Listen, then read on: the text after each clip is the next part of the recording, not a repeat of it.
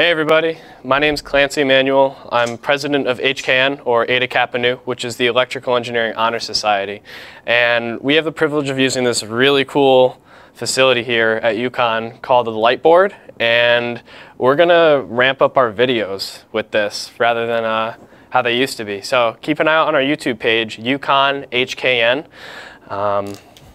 And let's get started. So this is going to be a problem for Circuits 1, or ECE 2001.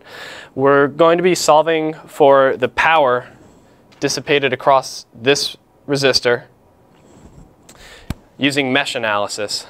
So the object of mesh analysis is to find the currents going through each loop.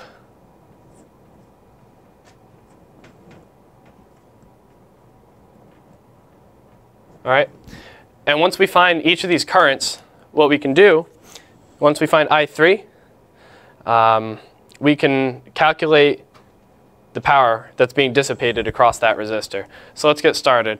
There's a couple things we can actually do to simplify this a lot. If you'll notice, we have a current source in parallel with a resistor. And what we can do in this case is we can swap them. So I'll do that right now. So as you can see, we swapped these two here. And now it's really easy to find I1 and I2 because I1 is the current going through this loop, and that's just this current source right here. So that's going to be 5 amps. So I1 equals 5 amps. And then same exact concept for right here. We're looking for the current going through this loop, and that's just going to be 15 amps. I2 equals 15 amps.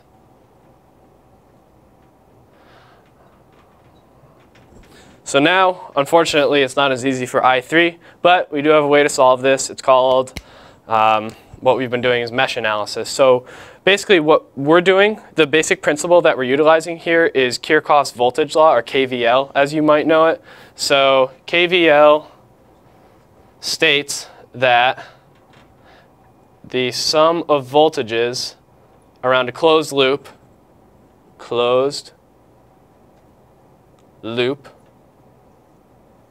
equals 0. So let's use that on this loop right here. So let's see. We'll go this way. All right, so we'll have 15 times I3. That is the voltage being dissipated across that resistor. And then we'll have plus 8. We're starting here now. 8 times I3, which is going this way.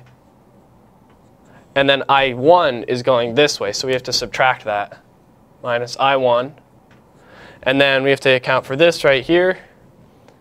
Plus 2, and that's going to be I3 minus I2.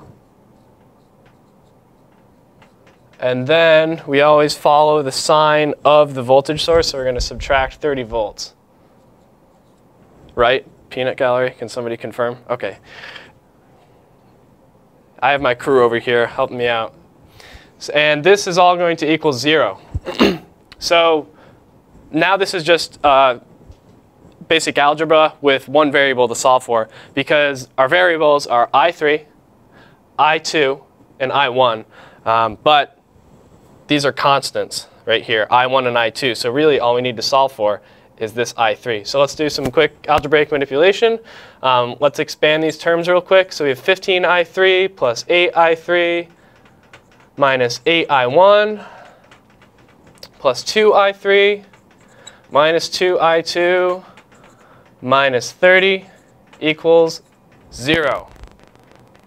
All right, and now let's combine like terms. So we're going to have 15 plus 8, which is 23, plus 2, which is 25.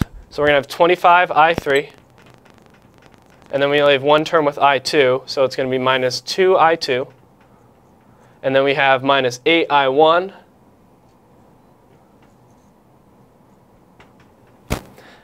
and then minus 30 equals 0. And what I like to do when I'm going through problems is do just a quick dimensional analysis.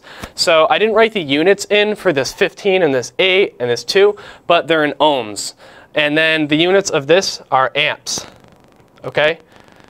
And so we have R times I, which is V, which is good because this 30 right here is a 30 volts. So let's just plug in our values for I1 and I2 and solve for this. So we have 25 I3 minus, let's see, what's I2? 15, so minus 30. And then we have 8 times I1, which is negative 40.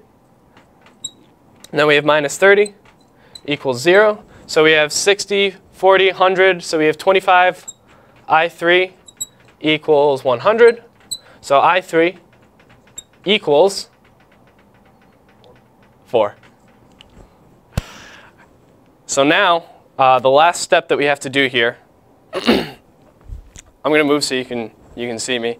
The last step that we have to do here is solve, like I said, for the power that's being dissipated across this resistor. All right, so now that we've solved for this current, which is 4 amps, units are important, we're going to solve for the power that's being dissipated across this resistor right here. So the equation for power is P equals I squared R. All right? So now we just kind of plug and chug. So we have P equals I squared, which is going to be 4 squared, times R, which is 15. And that's going to equal 16 times 15, which equals 240. And the unit for power is watts. All right? And just thinking about this, it kind of makes sense. You have a lot of current being pumped through here. That's 4 amps.